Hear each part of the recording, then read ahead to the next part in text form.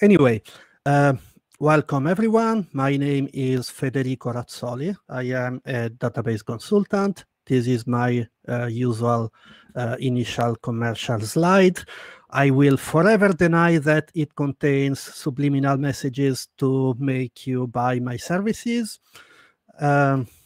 So let's proceed. Okay, so this is the agenda of the webinar. We will talk about the different types of MySQL and MariaDB backups, their characteristics and what they are good for, and what are the problems with the various types. We will not dig too much about the technical details of each solution. We will only aim to understand how they work. We will also talk a bit about planning backup strategies properly and how and why to test backups.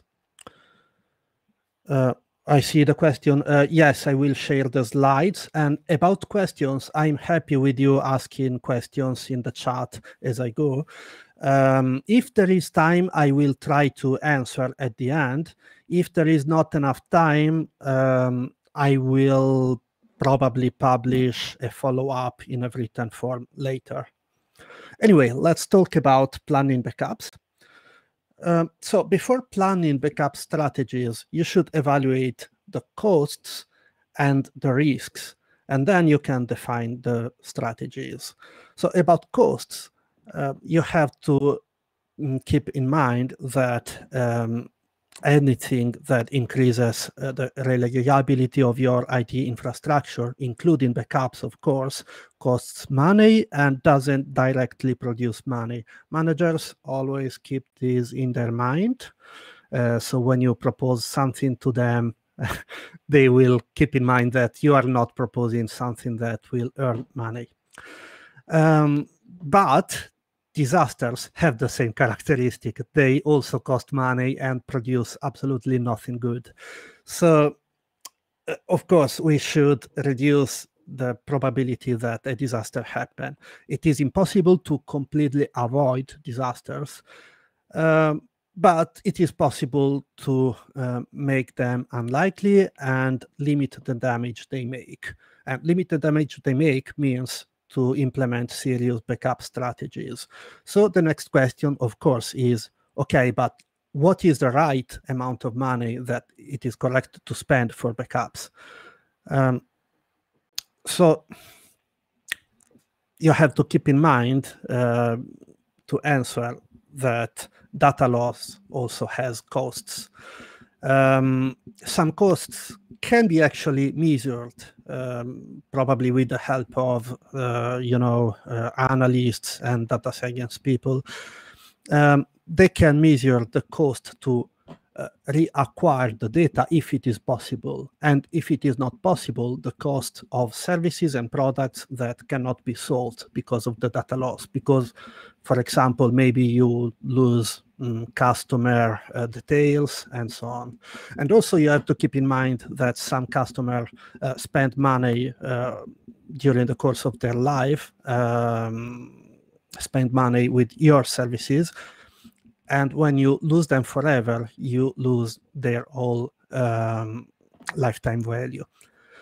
There are also costs that are much more difficult or impossible, most probably impossible to measure, like the damage to the reputation of the company, candidates that are disappointed and decide not to work for you.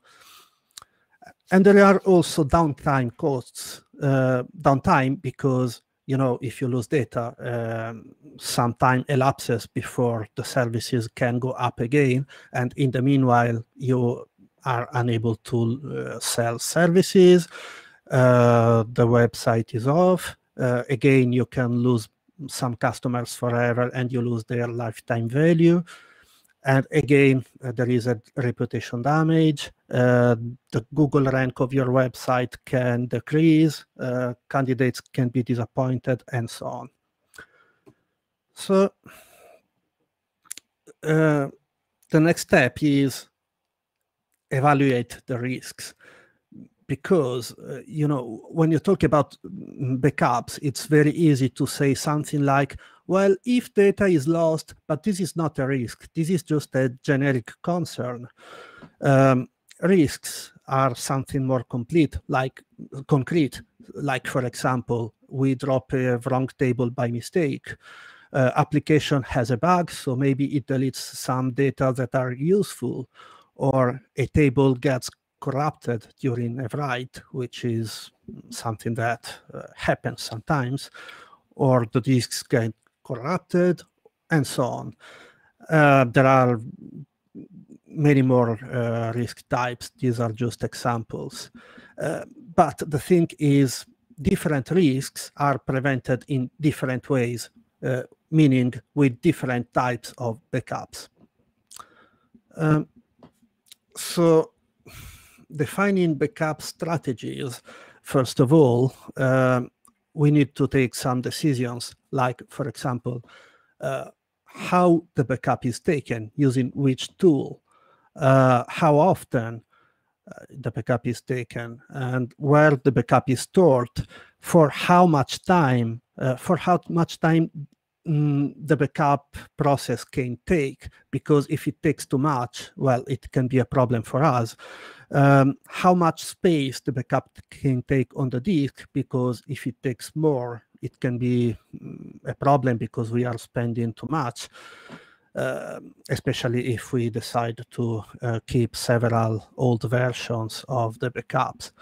How much time it takes to restore a backup. This is very easy to understand, because we don't want the restore to take too many hours if we cannot afford it. If the customers expect our website to be online again soon. But of course, these numbers are very, very dependent on the type of services you offer. So you can also see that some of these numbers are kind of interdependent. So just to make an example, you can, for example, decide that the latest backup is stored on disk locally, uncompressed, just because in this way it will be faster to restore it if needed. But then, of course, this will not save us in the case the local disk gets corrupted. This is what I mean when I say that different backup strategies deal with different types of incidents. Okay, so for this reason, we can have, for example, 7 older backups which are taken daily, and we can store them in Amazon S3 or whichever other service we decide. And we can have, of course, more types of backups. So let's go forward and let's talk about backup types. There are several classifications of backups that I'm going to say, not just because I love classifications, but because they are useful to understand which types of backup you should choose and why.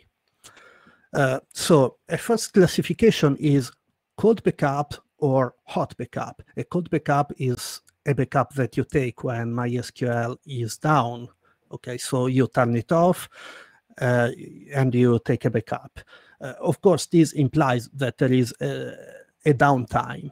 But at the same time, it is faster not just to take the backup, but also to restore the backup. Okay. A hot backup is, of course, a backup which is taken while MySQL is running. The downside is that there will be a slowdown for the server, and also the backup process is more complex, meaning that there are more things that could go wrong. Other classification is physical vs logical backups. So a physical backup is a copy of certain files and directories that are important to set up again the database. So usually it takes more space, of course, because it includes indexes. And doing it while the server is running requires the use of some special tools that we are going to mention later. a logical backup is a set of SQL statements that are needed to recreate the database from scratch. A logical backup can only be hot. You cannot take it while MySQL is down. It can potentially be restored on any MySQL or MariaDB version. Of course, it depends, because if you are using a feature that is only supported in the latest MySQL feature, in the latest MySQL version, you will not be able to restore it on an older version and probably on MariaDB. But most of the times you can actually restore a dump on any version, any recent version. And you can even restore it on different SQL databases, at least in theory. In practice, it is not always that simple. Also, it takes more time. Both taking a backup and restoring it takes more time. Also, generally, you have to take a decision. You want to take a consistent backup, then you have to run a long transaction, which can cause problem in production. Or you can take an inconsistent backup, but most of the times this is not an option. Anyway, this is not completely true. We will mention later that there are tools to avoid taking this decision. Another classification is complete backup, which includes all the data, or partial backup, which only includes some databases or some tables, or even the result of a select. In this last case, it can only be a logical backup. Also, finally, the final classification, a backup can be full or incremental. Full means that, well, it is something that is always necessary. It is a backup of the data at a certain point in time. But taking a full backup typically takes time. So maybe you take it, for example, every 24 hours. But this means that in case of disaster, you could lose up to 24 hours of data changes. Sometimes this is really not good.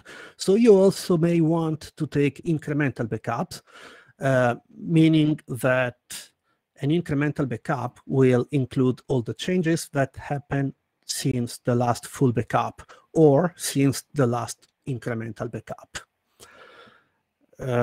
So if you take, for example, 2 or 3 or 4 incremental backups during the day, hopefully you will never lose 24 hours of data changes.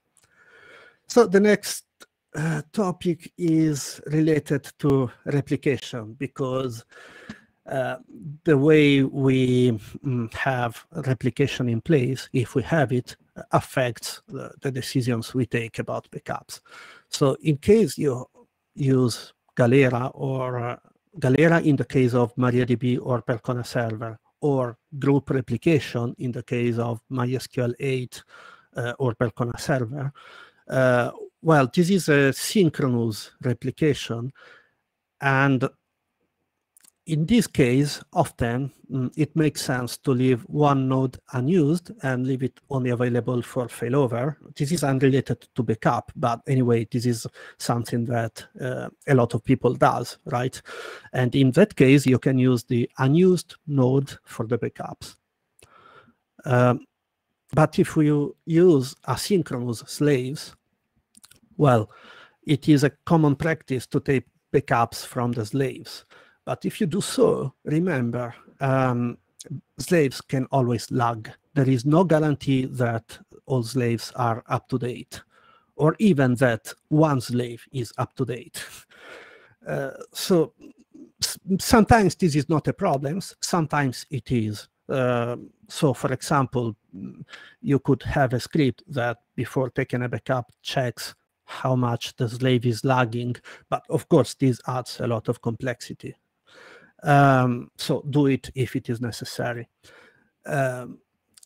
Also, keep in mind that MySQL and MariaDB support delayed replication, meaning that if I change something now, it will be replicated, for example, in 1 hour.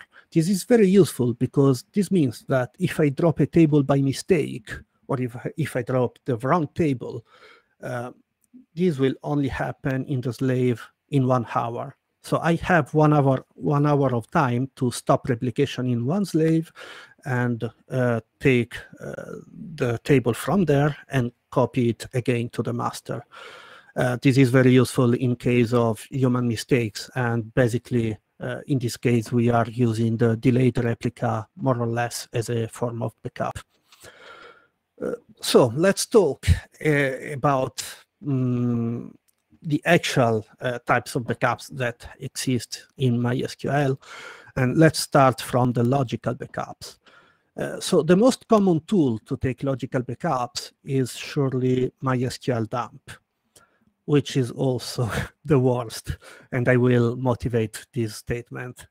So MySQL dumps, well, this is the syntax, and as you can see, it generates a dump that you typically redirect to a file.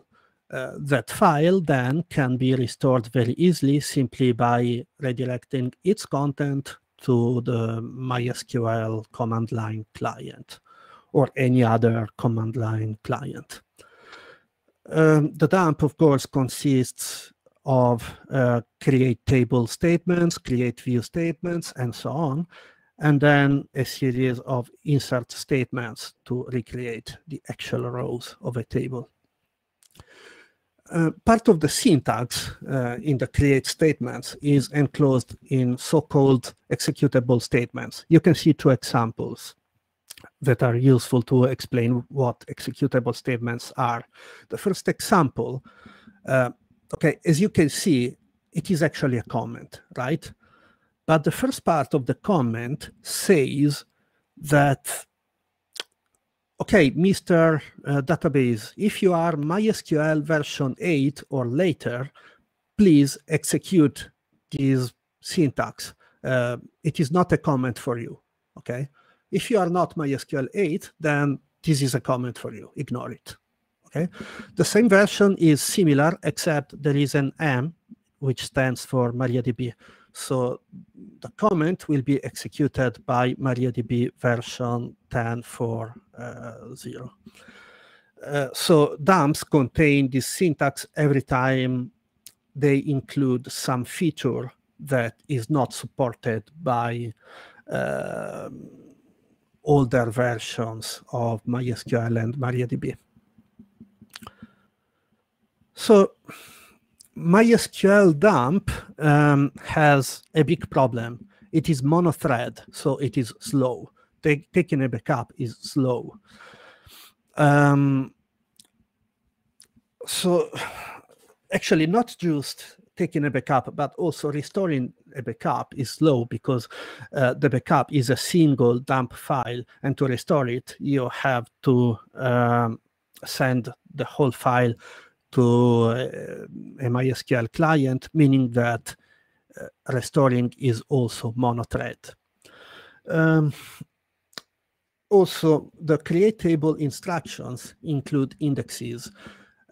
Therefore, when you restore it, the table is created, the indexes are also recreated, the rows are inserted later, and this is slow.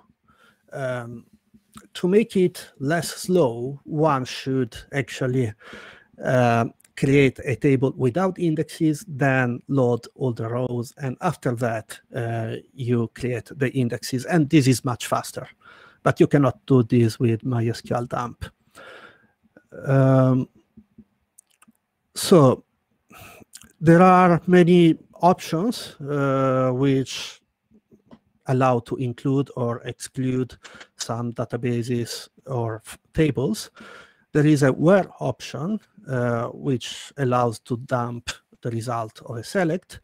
There is no data, which basically allows to only dump the structure of tables and not their contents. And this is very useful because it is always useful to also have a backup of tables structure. And then there are options to include or exclude triggers, routines, events, Okay, and typically you should use the single transaction options, which basically dumps the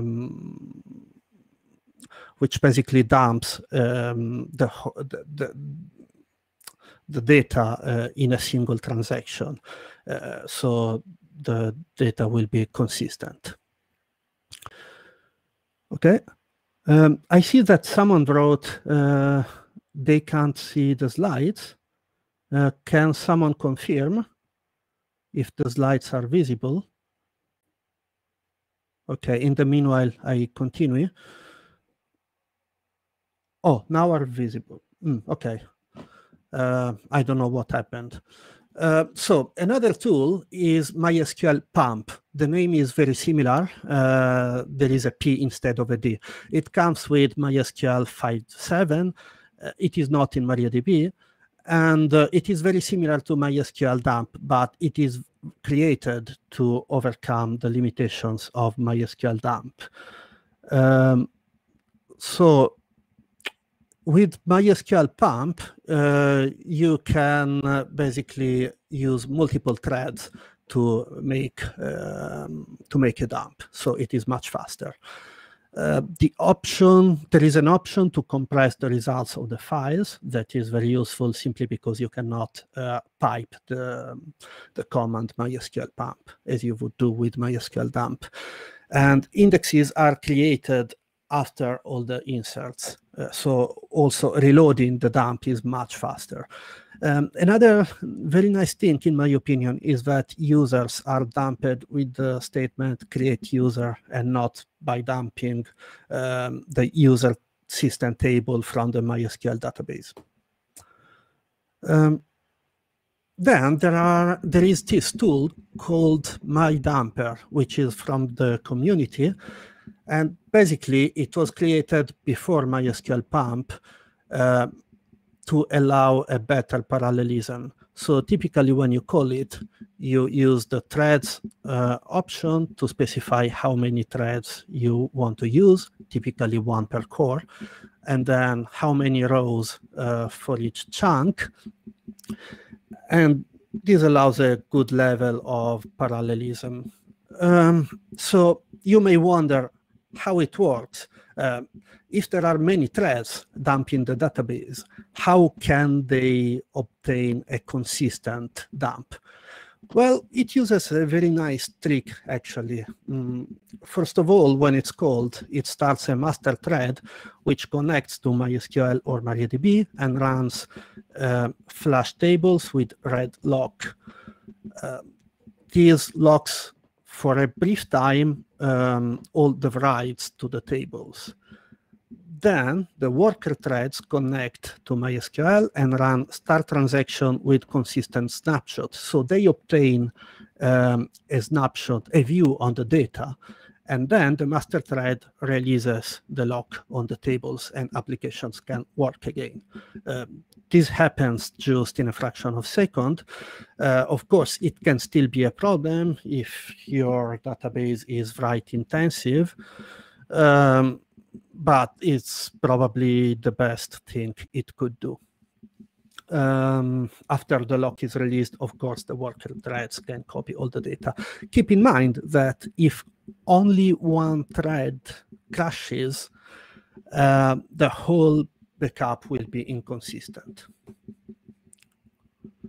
So let's proceed. Oh, okay, it has options that are actually similar to the ones of mysqldump and mysqlpump. So no data, options to include or exclude triggers, routines, events, compress the backup. There is also an option that you can use when you only backup InnoDB tables. You can use tier X consistency only. This makes the backup faster. When you want to restore the backup, you can use myloader, and again, you can use the thread option to make it multi-thread and faster. Just one note about not transactional tables, because whichever dump technique you use whichever tool you use, the tool will need to acquire logs on the tables to be able to dump them in a consistent way. This is, of course, a problem of scalability, and in most cases, it is a big problem. Another note about MariaDB temporal tables. This is a feature that basically allows to track how data change over time. But the thing is, temporal tables have two columns which represent the timestamps when a row came to exist and when that version of the row ceased to exist. These columns can be invisible, which is another MariaDB feature, but if you create them explicitly, then they will be visible to the user and to the dump tools.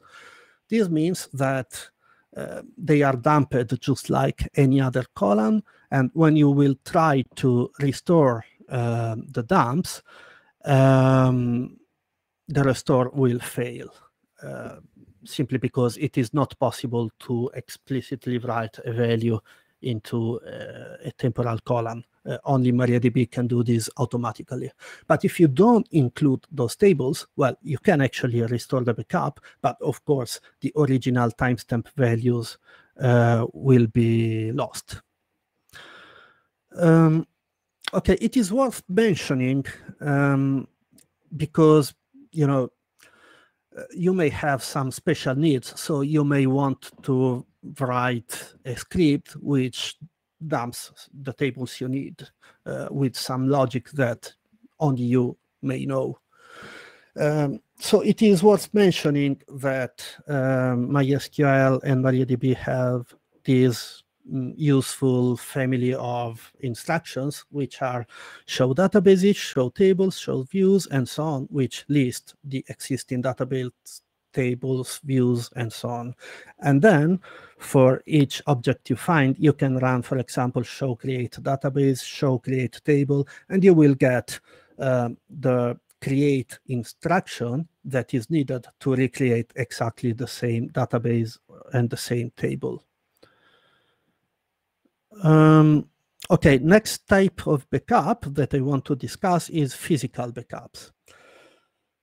So physical backups can be called, not necessarily, but they can be called. So basically, it means that you copy the files to somewhere else while MySQL is not running.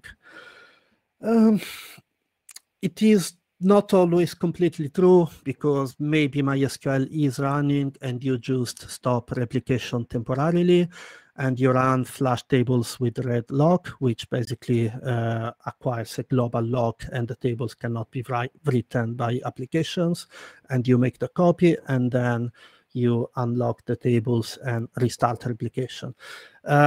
If you do so, well, first of all, this can be a problem because, of course, if your workload is write intensive, the writes will queue in the database, but also, you know, in the proxies, in the web server, or whatever. Anyway, to reduce the time you keep the lock, instead of copying all the files, you can take a snapshot. So let's talk about snapshots. Snapshots are not a MySQL or MariaDB feature, but they can be implemented in underlying technologies. So for example, it is in the volume manager LVM, it is in the file system ZFS, it can be in the virtual machine you use, in the container system you use, and so on. Of course, if you use a cloud provider, most probably your cloud, well, not most probably, but certainly your cloud provider has a way to make snapshots. But check the documentation, please, to understand how they work. How does a snapshot work? Well, the details may change depending on the technology, but the general rule is existing files are frozen, they are not written anymore or deleted, and these files are actually the snapshots. Everything that changes afterward is written separately on separate physical files. This technique is called copy on write. Snapshots can also be incremental, which means that an incremental snapshot only contains the changes that happened since the last full snapshot, or since the last incremental snapshot. So in this way, of course, the snapshot is smaller. Snapshots can be sent to other servers, which is very useful because you basically move them to restore the snapshot elsewhere and make a copy of the data. Windows doesn't have proper snapshots, but it has something very, very similar called shadow copies. I will not describe it. If you are a Windows user, check Microsoft documentation, which is absolutely great. Restoring snapshots. Well, when mysqld or the file system, underlying file system, suddenly crashes, what happens? Well, of course, it will leave some inconsistent files, right? So if, in the case of InnoDB tables, you don't lose data because data are flashed first to the transaction logs. So the InnoDB tables can always be repaired using the transaction logs. And this is done automatically by MySQL and MariaDB on restart. Well, automatically, not completely, but about this, please check MySQL documentation. In the case of MyISM tables and most other non-transactional storage engines, the tables will lose the latest changes, meaning the changes that were not yet flashed to the disk. Only exception is ARIA storage engine, which is in MariaDB, but I'm not suggesting to use it anyway. When you take a snapshot, it is actually the same because you suddenly freeze a copy of the files, and that copy will be inconsistent. So when you restore a backup, when you then restart MySQLD, the InnoDB tables will be repaired. And non-transactional tables will generally lose some data. So don't use non-transactional tables if you can. So let's briefly talk about an interesting InnoDB feature called Transportable Tablespaces. Okay, you can see the syntax, but I'm not going to talk too much about the details because the time is short. But basically, the purpose of this feature is to be able to copy a table from one server to another. But actually, you can also use this technique to take backup of some single tables, to be able to restore single tables. So as you can see from the syntax, when you do such a thing, you will briefly need to take a log on the table, both on the source server and also in the target servers. Let's talk about Xtrabackup, which is, in my opinion, the best backup tools that exists currently. And despite being the best, it has some problems that not everyone seems to know. So let's talk about it. So Xtrabackup is basically a tool which copies files while the server is running, and it does that without locking the InnoDB tables. Okay. Well, other types of tables will be locked for a small amount of time, but InnoDB tables will not. So the tool is produced by Percona, and it focuses on MySQL, and it only works on Linux. This means that it will not support MariaDB where it is not compatible with MySQL, and it will not run on Windows, which is, of course, not completely true because nothing prevents you from running it inside a container or a virtual machine. But of course, this adds some complexity. For this reason, Mariabackup exists. It is produced by MariaDB team. It was introduced in MariaDB 10.1. And basically, it is a fork of Xtrabackup 2.3. But it has some more features, and in particular, of course, it supports all MariaDB features. I never tried it with MySQL, but I assume that it is not a good idea to use it with MySQL. It runs on both Linux and Windows. I see a question if I have tested Piyush, but I don't know it, sorry. So Xtrabackup has a recent problem because MySQL 8.0.20, which was released at mid-April, more or less, introduced a change in the redo log format, okay, InnoDB redo log format. This broke the compatibility with Xtrabackup.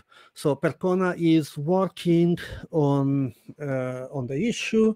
It is going to release a new version which understands the new format of the redo log. I asked about this to a Percona employee. I was told 2 days ago that in a few days a new release should be made. Looking at the bug in Percona Jira, I see that the status is now pending release. It is even possible that it was released while we are talking, but I'm not checking it. So I wrote some slides with actual examples of how it works, but I'm not actually going to explain the syntax and so on. I only interested in explaining the process here, right? So let's explain the process. First of all, you always need to take a full backup. Okay, you specify a target directory when the backup will be placed, and you check the output of Xtrabackup. Particularly, the final line should end with completed OK, otherwise the backup failed. The second last line contains some numbers that can be useful later, and I will explain why. Sorry, I'm trying to go forward. Okay. Restoring a full backup implies that first you need to prepare the backup, you check that the preparation was successful, and then there is a simple command to copy back the files in place to have MySQL running again. But it is very important to note that the preparation could fail. I mean, it doesn't happen often, and even if it happens, in my experience, most of the times it is not a problem, but there is a possibility that interrupted preparation process will ruin your backup. So I believe that before starting the preparation, it is a good idea to take a backup of the backup, even if it sounds a bit weird. Then Xtrabackup also allows to take incremental backups. So basically, first you take a full backup, and then afterward you can take an incremental backup by specifying where the original full backup is located. When you take yet another incremental backup, you will need to specify where the previous incremental backup is located. Restoring incremental backups basically works like this. First, you prepare the full backup, and then you prepare the incremental backups in chronological order. Every preparation will add the missing changes to the original full backup. And finally, you will be able to restore the full backup, including all the changes that have been made afterwards. But it is important to note a couple of things. First of all, what I said before is also true for incremental backups. Preparation may fail for some strange reason, and if it happens, the incremental backup could be ruined. And for this reason, it is important to take a copy of the full backup also, and also of the incremental backup. Because it is also important to remember that you cannot prepare the same incremental backup twice. So this is the reason why I say you should take a backup of the full, a copy of the full backup and a copy of the incremental backup before preparation. I see a question: which backup tool is best for MySQL 8.0.20? Well, this is a very good question. It depends a lot on your needs. I would go probably for a physical copy of the files taken probably with the snapshots, but it depends a lot on your needs, on your company, and how you use MySQL. So there is not a universal answer. You may also consider, of course, to use a paid tool like MySQL Enterprise, but I will not talk about it. And you can also consider simply not to upgrade to the last MySQL 8 version until the problem is fixed in Percona Xtrabackup. Of course, every approach has problems. There is no perfect approach, sorry. So other features of Xtrabackup that I would like to mention very quickly, because the time is short. Of course, it supports compressed backups. It supports streaming backups to send them to another server, and supports choosing which databases or tables you want to backup instead of backing up the whole data. There are some notes that I want to share about performance. I know that a lot of people ignore these options, but please, if you care about how much time your backup takes, use memory to give Xtrabackup enough memory. Use threads to use a reasonable amount of threads, but of course don't exceed, especially if you run Xtrabackup on a server that is used by application. And if I/O is a problem, meaning there is a risk to saturate disk I/O, then also use throttle option. Okay, I want to talk about the binary log. It is the last form of backup that I'm going to explain. So the binary log contains all the changes that have been made to the data. It is used for replication because you make a change, you write something on a master, and then the master logs these changes in the binary log, and then it sends the binary log to the slaves so they can replicate these changes. So every change that is logged has coordinates. I will not even mention here global transaction ID because it's kind of out of topic. So for what we are going to discuss, coordinates are a file name and a position in that file. It means the position of the event that, for example, is it could be the last replicated event for a slave. When you make a full backup, you can record the coordinates of the last change that has been made. You can use show master status for this, but I will not dig into the details. If you restore a backup, you can also reapply the binary log after those coordinates, meaning that, okay, I restored the last full backup, and then I replay the binary log to reapply the changes that have been made to the data after the backup was taken. Okay, well, you can see an example of the syntax. As you can see, they include both the file name and the offset in that file.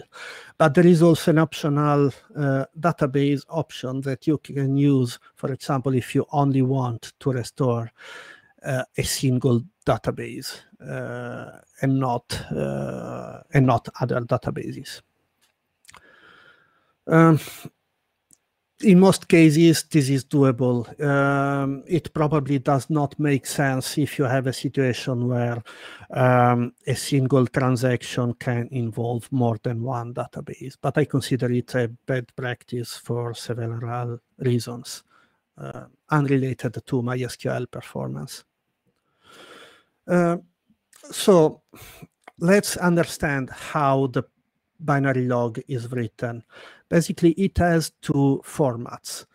The format row is, I would say, the best in most cases. Basically, it means that for each change, a value of the primary key is logged, and then the new values that have been written are logged. Okay. So it is kind of a binary form of the changes. The other big format is statement, which is logging the original SQL statement which made the changes of them on the master. Problem is sometimes the same SQL statement may result in different changes if you run it twice. Why? Well, for example, because you could select a random row, you could have an order by limit, but maybe in the order by you have a column which is not unique. Maybe you use functions like timestamp or rand, of course, or whatever.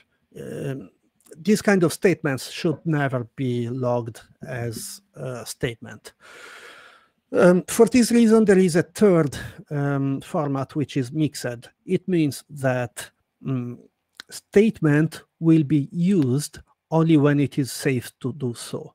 When you run a statement which is not deterministic, then the changed rows will be logged as row format. Again, in most cases, I suggest to use row, but you can probably see a problem. Row contains a value of the primary key of the table, or if there is no primary key, the unique index.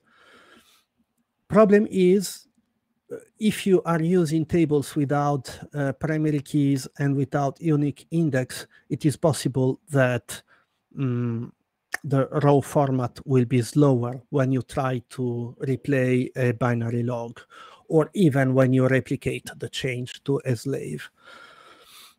This is a very bad practice anyway. I really suggest to always use a primary key in every table. There may be exceptions, but not many, please. If you use the row format, you may also want to look at bin log row image. It is a setting which controls how many information are logged. So there may be reasons to use other options, but most of the times you can use minimal. What are the reasons? Well, sometimes you have an external tool which uses the binary log, for example, to consume it and send the data changes to some other technology, like, for example, Kafka. And some of these tools actually require you to log a bit more information. Okay, just a couple of things. Binary log needs to be reliable, of course, so I really suggest to always keep the checksums enabled. I know that some users tend to disable checksums, but this is not a good idea usually. And also, you may want to set sync bin log to 1, because if you do so, in case of a server crash, the binary log will always be up to date. Of course, not everyone cares about this. It depends on how you use MySQL, but I want to mention this. Let's go forward, but I'm having problems. Okay, good. So let's talk about the last topic, which is how and why to test backups. Okay, there was a poll on my website, and the question was, do you test your backups? And the answers were kind of sad for me, because 25% answered no, but most importantly, 60% answered, I don't see why. So for this reason, I want to explain why in these slides. I will give you a couple of strong examples. Well, of course, the general reason is why to test them. Well, because something may go wrong and the backups may become unusable for some reason. And the restore procedure also may become wrong over time for some reason, because maybe you update something, maybe something changes on your server, and then you have to change your restore procedure. But if you don't test, you will not know. Even worse, the person who restores the backup because an incident happened may not know the restore procedure. This is a good reason to have tests, because if there is a test, well, the person will just look at tests and it will run the same steps. So, can something really go wrong? This is a question that some of you may ask. And well, let me give you a strong example. Google for gitlab.com database incident. It's something that happened in 2017. Basically, there was an incident unrelated to backups originally. But after several hours, a person who was working to restore the services made a mistake and deleted an important directory. I think a directory with PostgreSQL data. So, of course, they had backup strategies in place. 3 backup strategies, actually, except they didn't test them, and they didn't know that none of them was working. They recovered data up to 6 hours before the incident, because, fortunately, someone took a backup manually for other reasons. But they were very lucky about this. Okay, don't ask me the details, please. Just Google for it, because GitLab had a very transparent, very honest public postmortem. They have been great about this, because, you know, everyone makes mistakes, and if you communicate them openly, well, I appreciate this a lot, and I forgive the mistakes. Another example, well, I already talked about this, but Percon Xtrabackup simply stopped working on MySQL 8. Again, it is not Percona's fault. It is actually Oracle's fault, because they changed something important in MySQL, even if MySQL 8 is actually a stable version that is used in production. But whatever the reason, the thing is, if you don't test your backups, if you use Xtrabackup, if you update MySQL 8, well, your backup stopped working. And you will not even know this without tests. So there are less spectacular reasons why a backup can go wrong. Well, of course, a disk can be full. There can be some version mismatch for some tools after you update something. There can be a network outage, some misconfigurations, or whatever. There are really plenty of reasons why something can go wrong during a backup. So hopefully I convinced you about this. And okay, I see a question. I don't know if Xtrabackup is compatible with Veritas Symantec Net Backup. So check their documentation or ask Percone about this, please. So hopefully I convinced you to test your backups, but how to do this? Well, first of all, have multiple backup strategies, okay? Because even tests are not perfect, and maybe a backup stops working, but your test is not perfect, and you don't realize that the backup is not working anymore. But even if the test tells you, okay, Mr.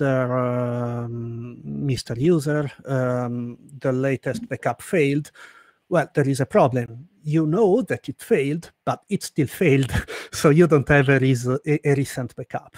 You should have multiple strategies. So, okay, for each backup strategies you decide to have, please automate your backups and automate tests. And okay, that said, I can suggest, for example, my favorite way to regularly test your backups. So basically, how does it work? Well, you simply take the backups, for example, during the night, and then you use them to automatically feed staging databases, test databases that will be used tomorrow by the developers in your company. If you use different backup strategies, well, different sets of staging databases can be fed by different backup types, so you can test them all. If a backup fails, of course, the staging server the day after will not be fed, but, well, you can think about this tomorrow. Hopefully, this will not be the end of the world. Okay. The script that restores these backups every night in staging can also be used to restore them in production, okay? So in this way, you have a single procedure that is well tested and that can be used to restore the backups in production. Even if you cannot use it exactly as it is for some reason, well, at least you have good documentation about how to restore backups. So, okay, but let's talk in detail about what can be tested. How do you test if a backup is working or not? Well, there are two types of tests. Early tests that can be done immediately after the backup is done, and late tests that are a bit slower. So the early tests detect if a backup failed immediately, very quickly. So you can check the exit status of the backup tool. You can check if the backup exists, of course, if the size is reasonable and not just, for example, 1 byte. And if the time took by the backup procedure is reasonable, so it's not too short, but it's not too long, because if it's too long, well, it will be a problem for other reasons. Okay, this is the last technical slide. We almost finished. The late tests are a bit more complex, so you want to do it if the backup did not fail in a very obvious way. So what can you do? You can, well, first of all, you have to restore the backup automatically and then run these tests automatically. And the tests can be checked the number of tables and the number of columns. But if you don't If you have, for example, migrations that could run during the night, well, this test cannot be exact, okay? Because maybe the migration could run before the backup, maybe it could run after the backup.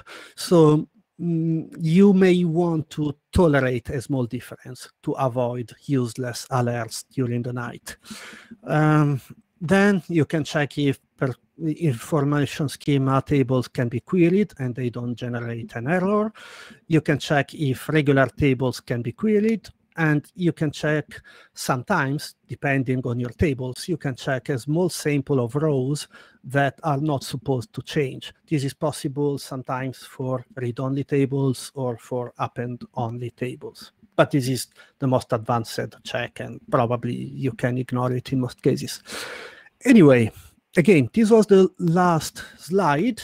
I really wanted to take questions because I see that there were a lot of messages in the chat, but I cannot answer now because there is not enough time.